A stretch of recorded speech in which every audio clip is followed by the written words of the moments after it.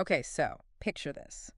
You're all set, ready to interview at UBS. UBS. Yeah, one of the big dogs in finance, right? Right. You're feeling pretty good. You've got your best suit ready, resume polished. Well, And then, bam, you stumble on that Glassdoor review.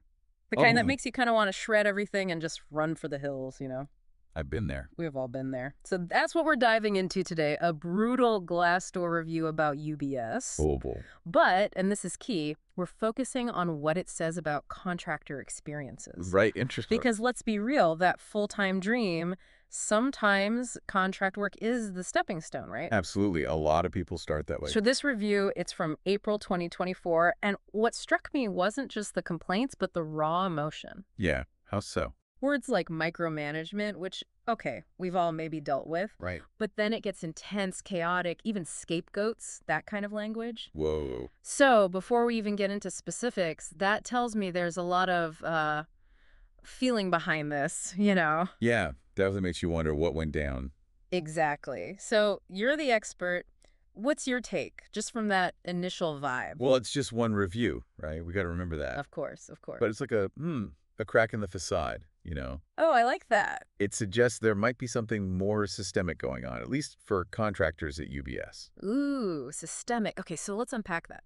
What did this contractor actually say? All right, let's get into it. Lay it on us. So this person was an initiative manager, whatever that means. Fancy. Right.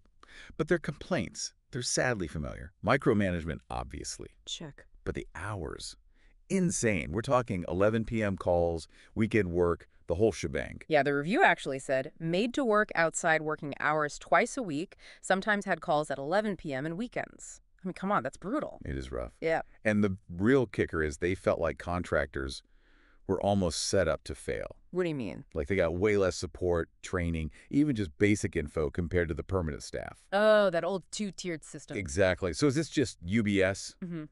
Honestly, not really.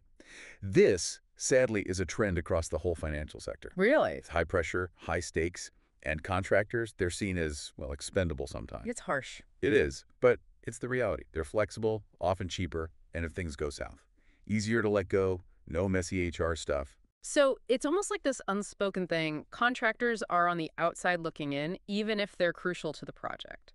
100%. And look, I get it. Businesses, they're all about the bottom line. Profit, profit, profit. Right. But there's a human side here, too. Ethical treatment, clear communication, that's got to be there whether you're full-time or contract. Because otherwise, resentment builds, people burn out, it's bad for everyone. Precisely. Now, this reviewer, they actually called for contractors to have a voice and be protected against any type of abuse. And that's the million-dollar question, right? Like, can they do anything? Is there actual legal protection when you're a contractor? That's the tricky part. Because contract work, it exists kind of outside the usual employer-employee box. Ah, I see. So legally, it gets murky, which is why it's so crucial for anyone considering contract work. Listen up. Okay, everyone listening, ears open. Your contract, it's not just a formality. Negotiate it like your life depends on it. Because in a way, it does. Ooh, dramatic. I love it. But true.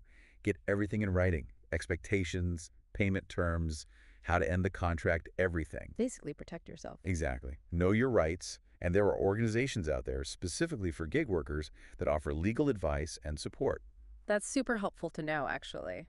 So, stepping back from the nitty-gritty, this one Glassdoor review, it's like a rabbit hole into a much bigger issue, right? Oh, totally. It's about workplace culture, especially in these high-demand fields like finance. Where everyone's chasing the big bucks and maybe forgetting about the human costs sometimes. It's easy to get caught up in that. So for anyone listening, whether you're team contract or team full-time. Team awesome job, that's my team. Exactly. Do your homework. Don't just rely on the company website or what you hear in the interview. Oh, good point. Dig deeper. Look for patterns in reviews. Talk to people who've actually worked there if you can. Get the inside scoop. Yes. Because a job, it's more than just a paycheck at the end of the day, right? Preach. It's about finding a place that values you, your skills, your time, whether you're the CEO or a contractor just starting out. Boom. Mic drop moment right there. Yeah. Now, that's something for everyone to think about, regardless of where you are in your career.